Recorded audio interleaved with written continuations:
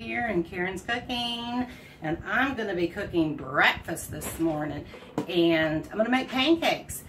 I'm going to use the Deluxe cooking blender for just one part of these pancakes because I have some oatmeal here. This is the quick cooking. It's not the the full grain. You heard my lid make its little sound. You might note, oops, got a little spillage over the front. That's okay. You might notice got a little something different going on here because I got my tamper because I am going to be grinding. And one of the things that when you're grinding, sometimes the whatever the food item is wants to crawl up the sides. So I have my Deluxe cooking blender. It's got pre-programmed 8 different cycles, and really there's a 9th because you have a custom blend too. But we are going on the grind. It is set for 2 minutes and 20 seconds. I have seen if you like to grind your coffee at home. I saw my tripod move a little bit. I want to make sure hammer's nowhere near it. I hope we don't have any. I'm going to do a little tiny adjust. Grind. I'm going to go ahead and turn the power button on. It's going to be loud because it's grinding, but I'm going to be using the tamper to push down the material. No way this is going to get chewed up like a scraper might. So there we go. It's going to fire up. Look, my tamper's even moving all by itself a little bit, helping that flour. I'm probably not going to go the full 2 minutes and 20. If this was the whole grain oatmeal, I may be good. But this is halfway ground already and pulverized. And here I am with the tamper, keeping everything low and letting it go. And so I'm going to just, actually if I wanted to pause it too, I could just take the lid off, and I'm going to tell you, it's going to put the brakes on. We're getting a really good grind, but it's just a littlest, tiniest bit gritty. So I'm going to put the lid on it, and I'm going to hit that go button again. We can see it's powdery on my fingers. Work that side down.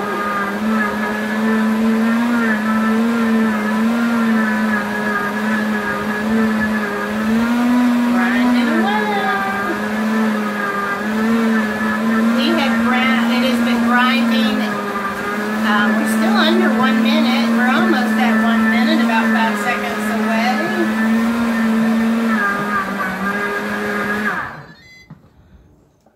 And the lid, just like I said, I thought maybe if I took...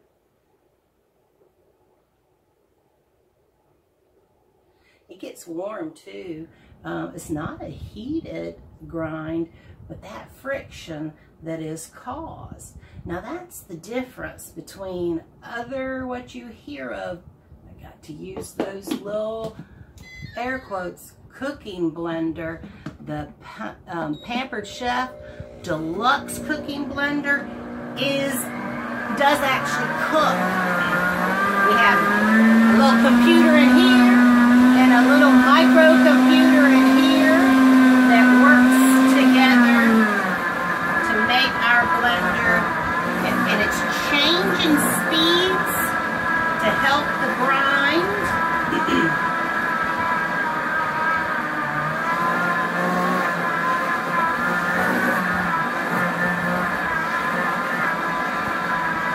really does. You could walk away from this, it will keep tumbling in, but I kind of think with the tamper in it, you're actually really helping it. A lot of peanut butter, homemade peanut butter, homemade almond butter, all those kinds of things.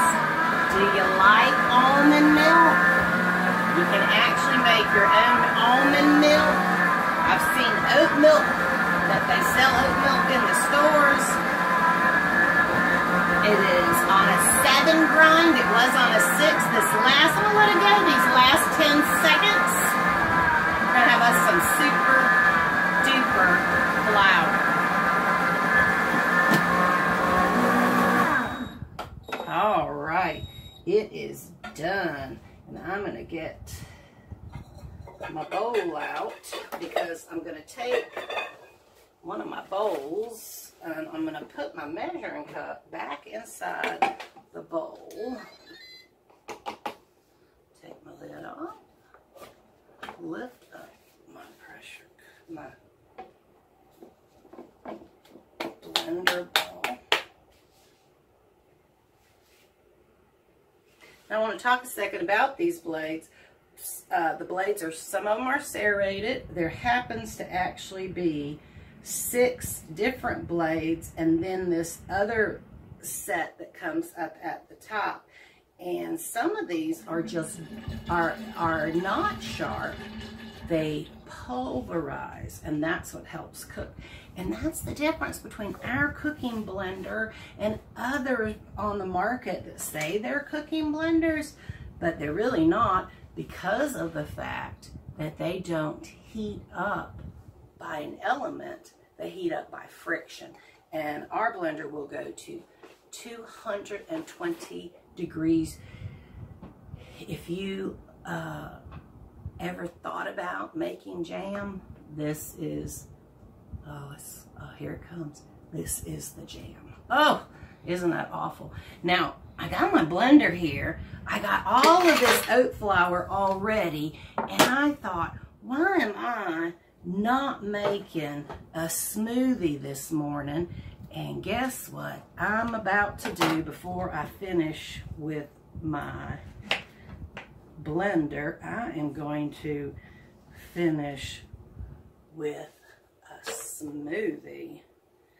That will help, I think, clean out my blender a little bit. I got me a pear.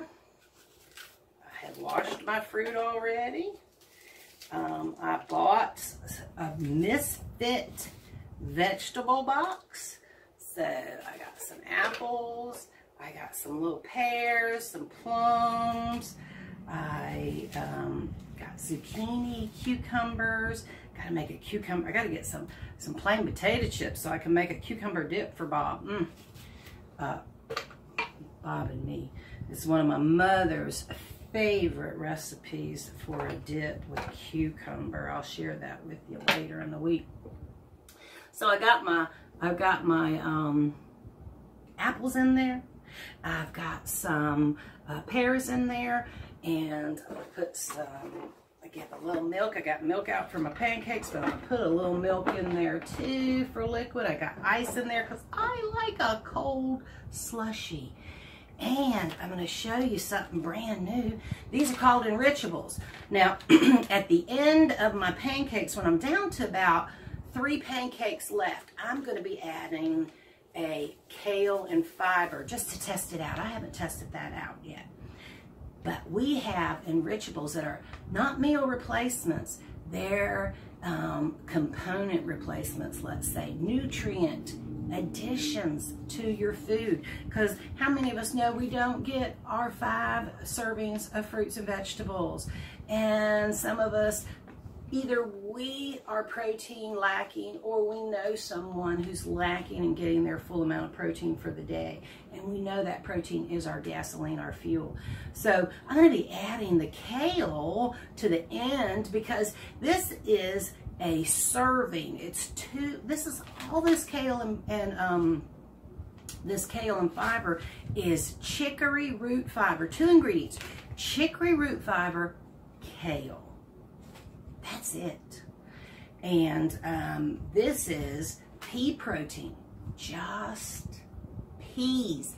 That's it. Nothing else. Just peas. And it's got 10 grams of protein in this little packet. And this has 2 cups of kale, 8 grams of fiber to boost our nutrition. So I'm not putting any protein powder in my drink. Sometimes I do. And this morning I'm going to go ahead and cut open my pea protein. And it actually is from yellow peas. So my pea product is yellow. So it's not going to be any funny color. And maybe you've got kids that are a little funny about what they eat and they don't want funny colors in their food. And now I'm going to turn our Deluxe cooking blender. Gotta get to my smoothie. It's set on 1 minute. 1 minute, we're gonna have a smoothie. I'm gonna power this up.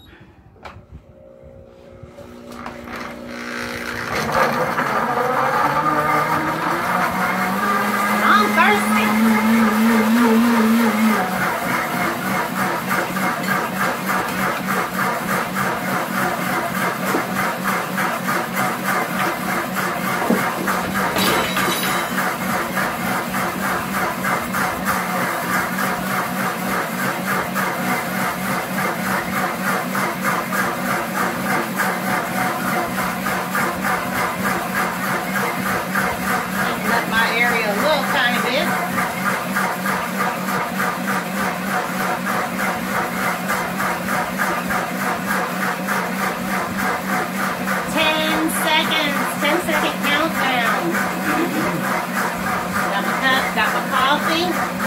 Wake up and be awesome.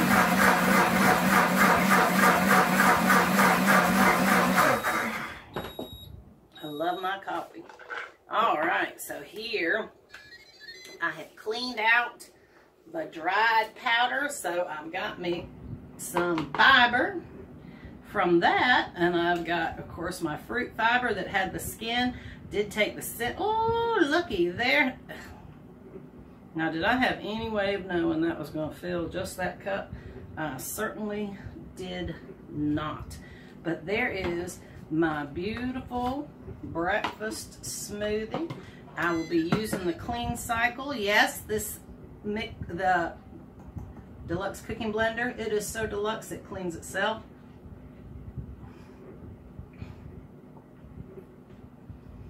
I like apple in a smoothie. I really do. And they used to me put some ice in there. It's cool, but it blended that ice gone. You really have to have a lot of ice in it. That is good, and I'm gonna set that right there. Oh, and I'm gonna take my Deluxe cooking blender off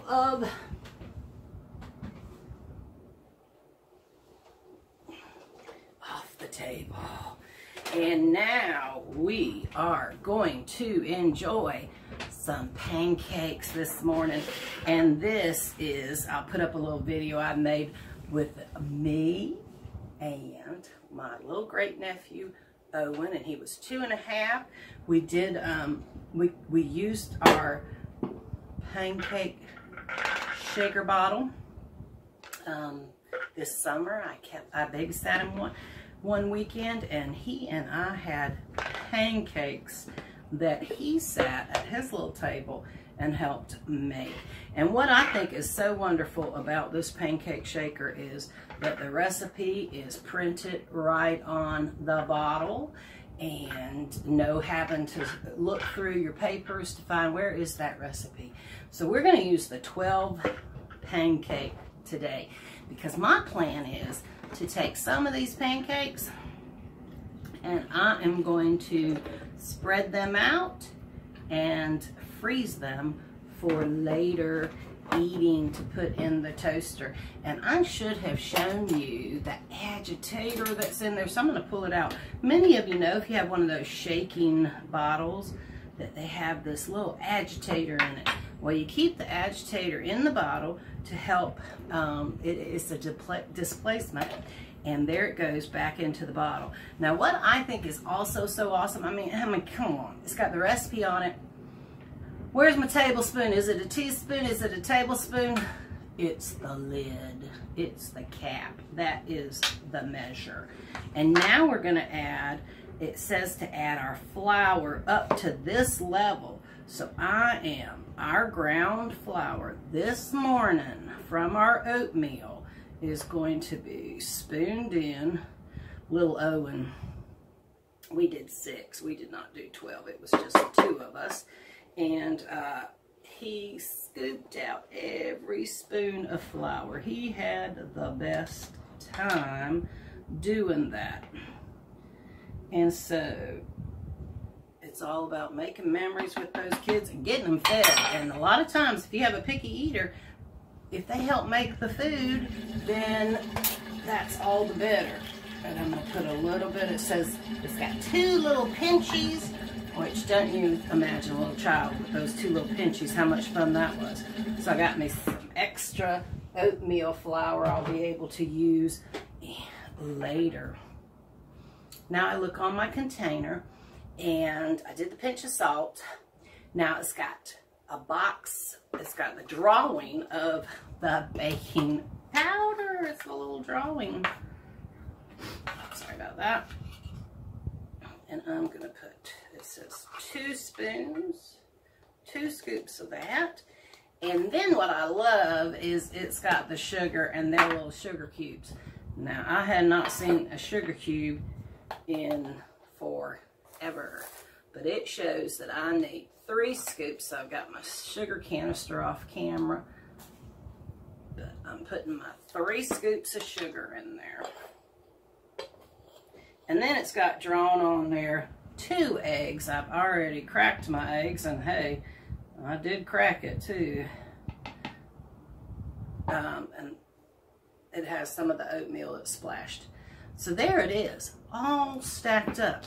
And now we're gonna get just this tiniest bit of exercise because we are going to put the cap on. Don't forget this part or you will have quite the mess. And I like to actually hold my hand over the top because I really don't want any messes. And I see on the bottom, I don't have any flour. So 1,001, 2, 1 Mississippi, 2 Mississippi, 3 Mississippi, 4 Mississippi, 5 Mississippi, 6 Mississippi, 7 Mississippi, 8 Mississippi, 9, 10. So then we're going to take and release, put some air back in there. Some people complained it popped off. I don't know if they're what they were working with, if it was hot or cold. 1, 2, 3, 4. You can count with your children. You can watch a countdown. Should be about 10 seconds that you shake it. And oh my goodness, I haven't even heated up my pan. And we do know that when we make pancakes, it does appear there's always that sacrificial pancake. Oh, I hate it, I hate it, I hate it. So, but I do always seem to have a sacrifice. So I'm going to just mix it up a little bit more. This is the fish spatula. But I don't cook a lot of fish. I'm not a good fish cooker. Sorry, I'm just not. And so therefore, I won't do it. This is my olive oil. And, but I love this spatula. It is super thin. It is very flexible, and it works great for pancakes because you can get in around them and scooch you around them. Now remember, I'm not forgetting, I have my kale right here. Since I'm doing it as a serving, I'm wanting to wait till I'm down to about the last 2 pancakes to make, and then I'm going to use it. Now, my oil is heating up. Here's a little tip, a little trick. Here is it's a bamboo spoon. So what you can come in and do is you put the end of the wooden spoon, the bamboo spoon, and you see if there's any sizzle. All natural products like this keep some degree of water in them. And so what you're going to see, it's not the wood or the bamboo that's boiling or frying, sizzling. It is that little bit of water that is still in that spoon. I'm getting a teeny tiny bit of sizzle now. And I'm going to put one of my spoons, my spoon straw. This is one of the new products that came out. They have the straws I carry in my purse, the metal straws to take with you to restaurants. And this is one of the spoon straws. I tell you, if you like a milkshake, this is like those fat straws that let you get that milkshake up in there. So here we're going to do it again. We're going to test again because I can see my oil is starting to get a little thready.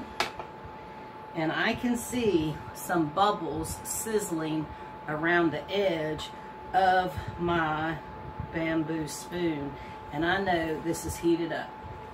And I am hoping, and I'm going to shake it up a little bit, because sometimes it does like to settle at the bottom, and I want to avoid that. So I'm going to take my spoon off, and I'm going to just pour right in the center. This is an induction burner that I have. I'm in the market to buy a little electric. It just does, my stove, the way my kitchen is set up, is not conducive to filming and at my stove. So I have this, but I'm thinking about getting a little electric burner, because this induction heats up very hot in the center, and then I wind up with not a lot of hot heat at the sides. Pancake looks good. I'm going to move some of my oil. And the other thing my induction does is tends to dome the pan a little bit. So I'm using a cast iron that has a lip around it. Ooh wee. Doesn't look too sacrificial. Look at that. When I lift the pan, it does a little, that's the one nice thing about the induction. If you take the pan off, the burner does go off. So I got me a nice, it is. Put enough olive oil in there that it's almost like a fried cake, like those southern fried cakes. Little side note today, oh my gosh, if you're a Justin Bieber fan, he's getting married. Oh, well, he's already married, I heard on the news, CBS Morning News. But they're having their ceremony down in Bluffton, which is Hilton Head area. And, I don't know. Rented out the entire hotel or resort. And let me tell you, it is hot in South Carolina today. Columbia, we're going to get in the 90s today. And then you see out west, people have snow already. It is nice, this pan, I've got it set at 390 degrees, and that one's really plumping up. The shaker does, if you have a favorite buttermilk pancake recipe, the pancake bottle, the shaker bottle does not really work very good with the buttermilk. I will tell you that from experience, because of the fact that it's so thick. And there we go, another pancake. Get my oil across the pan. Look at there, how it just pours out so nice. Don't have to buy any, all these shakers of pancakes that they sell in the grocery store. A lot of waste. This you're going to put in the dishwasher. It is 100% dishwasher safe. And it just doesn't take that many ingredients really to stir up some pancakes. It tends to be you always have some baking powder in the house. And look, made my own flour.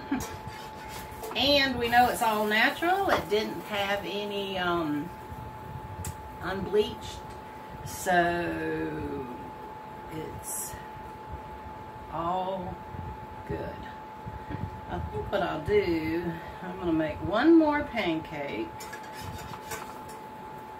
Now this is the 12, but I'm making a little heartier size of pancake, and I'm wondering, because it's oatmeal flour, might be a little thicker too.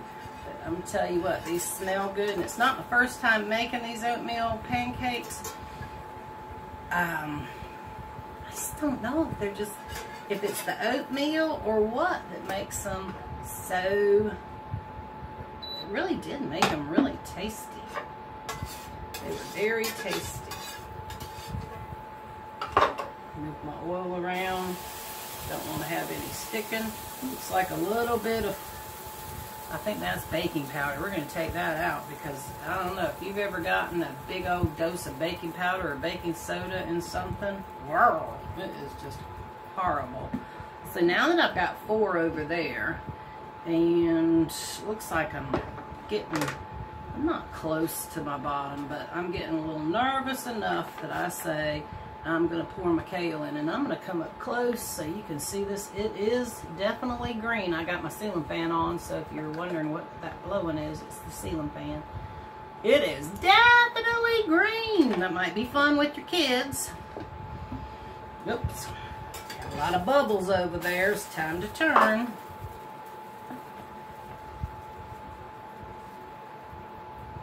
There we go. Oh!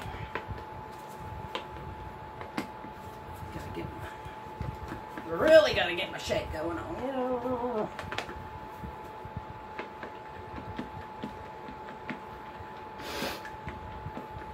Gonna get my spatula out for at the end.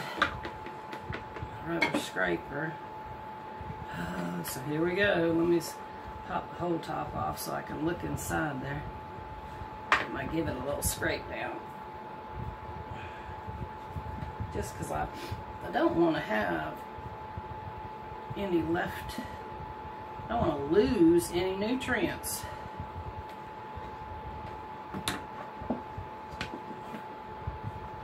Get this pancake out of there. Here we go. Instead of green eggs and ham, we've got green pancakes. Now there you go, green pancakes and ham. Oh, wouldn't that be something on St. Patty's Day, this beautiful green pancake. I apologize right now. I think I'm going to have a sneeze in a minute. Maybe I can keep that from going. Former co-worker Peggy Long told me, stare at a light, stare at a light, stare at a light. It's supposed to help you stop that sneezing. Now I got my bubbles going. Look at that green pancake. Is that something?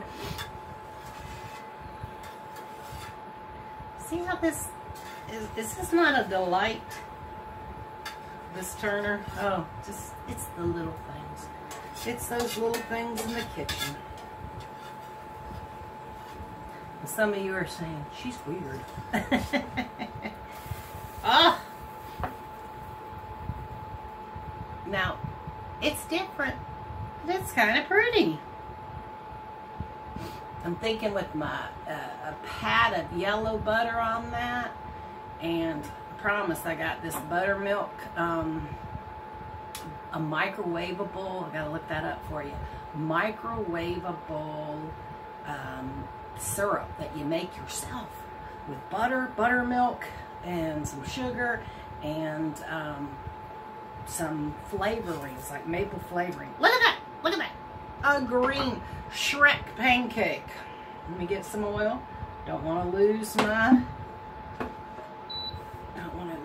mojo on being able to flip my pancake.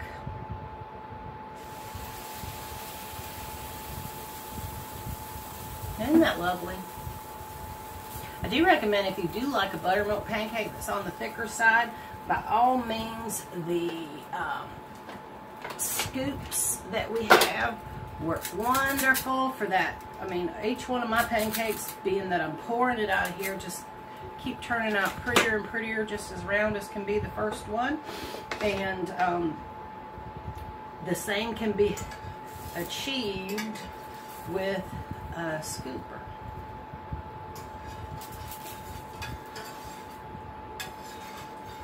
I do like, the one thing I like about the induction is the minute if you come on that temperature you really like, it stays. It keeps that heat.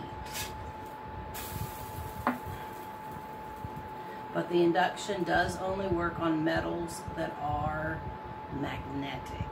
Any other kind of pan, if a magnet doesn't stick to it, it is not going to activate the cooking surface of at least this induction burner. It's not going to. I just think these, now, yes, the all-important taste test has not occurred yet. Okay, now this is when you get down to the bottom. You can you shake it as you pour it, because that agitator is holding in some of the pancake mix, and I find that if I shake it like that, it releases it. Now I'm going to go ahead and we're going to go ahead and tear that in half. how beautiful that is.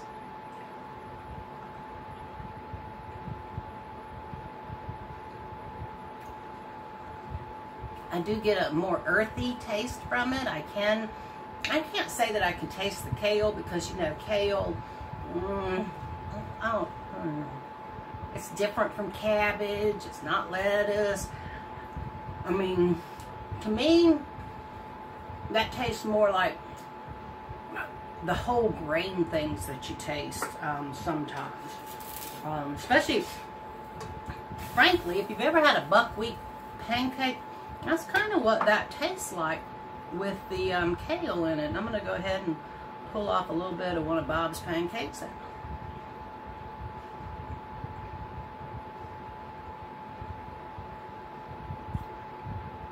Not a whole bit of, not a whole amount of difference.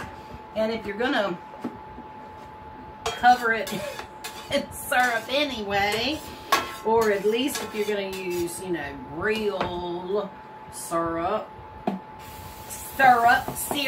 we should put that I'll have to have that as one of our questions, our little meme questions. Is it syrup or is it syrup? I think sometimes it depends on how I feel. Is it pecan or pecan? Depends on what I'm making. If I'm eating ice cream, it's butter pecan. If I'm making a pie, it's pecan pie. Come on, people. Pecan, well, I guess some people say pecan pie. So annoying. An unwanted phone call just came through right as I'm talking to you. Don't you hate it? I gotta put that thing on airplane mode. I am going to take that open, wipe my hand off. I tell you, that does cook up good. Okay, so I had 4 of the kale and 4 of the plain. It did say 12, but I'm thinking that my oatmeal flour is just that much richer and makes the batter that much thicker. Because I will tell you, when I make my flour, my white flour, my regular wheat flour pancakes, the batter is thin and kind of will run across the pan sometimes. And I think that's one of the differences. And I'm going to turn that off because we're down to that last little bit. And so there you go. Used the Deluxe cooking blender, made oatmeal flour. I then made a smoothie on top of that to kind of clean it out. And I told you it's got a cleaning process. I don't have that set up right now. But what I'm going to do is I'm going to rinse it off a little bit in the sink. I'm going to put 2½ cups of water in it, a couple of drips of soap in it, put the lid on it, and I'm going to turn it to the cleaning, heated cleaning, and it is going to sit there and heat up to 140 degrees. And I'm going to be in the other room. It is going to be blending and blending, just changing speeds and super duper blending. And then we are going to have a clean blender when it's done.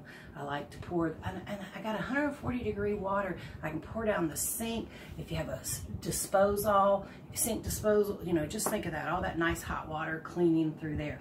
So what did we do today? I've got the smoothie that I have enriched with pea protein. So I'm getting a serving of protein. I had a little bit of milk in it, but I'm getting 10 grams of protein from this little pea package and no taste. And I know there's not one chemical in there. I'm getting with my pancakes, I'm going to bring this over here. With my pancakes, I'm getting, with my cool green pancakes, my Shrek cakes, I should call them. I got to come up with a name for that. I'm getting a full serving of vegetables. I'm getting, let's see, 8 grams of dietary fiber in my vegetables. I'm getting calcium, potassium, all these good things.